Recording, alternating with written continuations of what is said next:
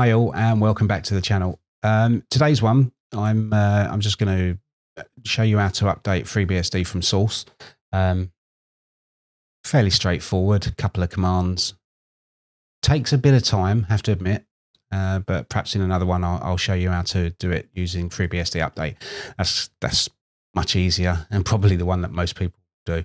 I like to do it from source because it then means that your installation is completely customized to your hardware, whereas with the FreeBSD update tool, it's mainly binary updates.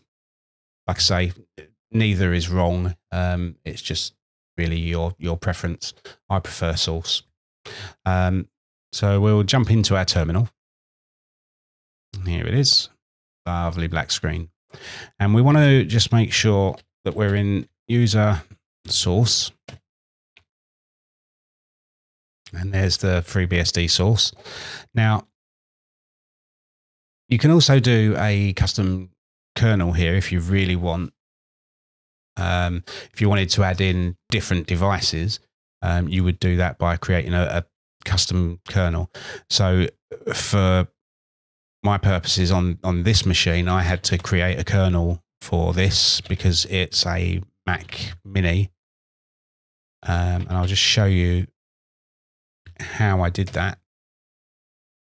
So as you can see, what I did for this one was add in a custom kernel, and I had to add in some network devices just to get Wi-Fi to work. Pain in the bottom, but then I wouldn't have expected this Mac Mini to be supported full stop, so kind of glad that worked in the end. So that was good. And then literally it's about 5 commands. So the first one we would do would be make install world.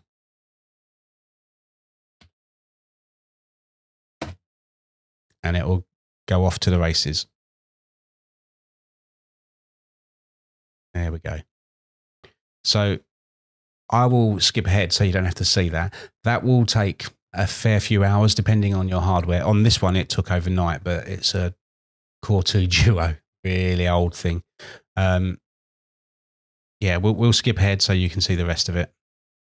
So once you finish building world, what you would then do is the next step, which would be to build the kernel, which would be make build kernel, and then you tell it which kernel config you want to use. So kern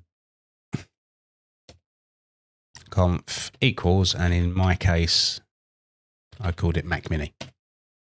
And again, that will go off to the races. So while it's doing that, I will skip ahead again for you. Okay, so that's finished. That took about 30 minutes for that one. The next command would be to install that kernel. So we'll change from build kernel to install. And again, that'll go off to the races. So we'll come back when that's finished. Okay, so that's finished. The next one we would then do would be make install world. And that will go off to the races as well. Okay, we'll come back when that's finished. That one shouldn't take too long. Once you've got the rest all built, that one will take maybe 10-15 minutes. Once it's all installed, you can literally just reboot. Now, there is a few other things that you can do, and it is kind of especially important if you're going from one major version to another. I don't generally do this. I like to do these things by hand. The one thing that you could do before running make install world would be to run merge master minus capital FP, which will just run through your etc directories and a few other directories and gather the differences. Again, like I said, this is only really that important if you're doing it across major version updates. On a point upgrade, so if you're going from 13.0 to 13.0p 5 or 7, probably don't really need to do this. Once you've installed World, you can then run merge master minus capital FI, and that will give you the changes, and you can go through and just make sure that you've got all the configurations that you need. Do a make delete -old, that will get rid of all the old libs that you don't need. Reboot again, and you're done. That's it. It's really quite simple to do it as source. It's just a little bit on the time consuming side, but again, like I said, I like to do it this way purely so that I know that it's all configured for my system.